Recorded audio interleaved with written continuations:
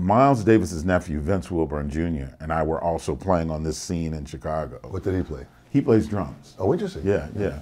He called me one day. He'd just gotten back from Japan with Miles. He called and said, "Hey man, Miles wants to hear you play over the phone."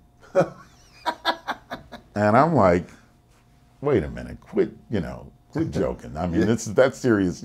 We've dreamt about that sitting in front of the house, you bringing me home from gigs when I was too young to drive a car, And he said, no, and I ended up talking to Miles on the phone that day. And the next day I ended up auditioning for Miles and getting the gig.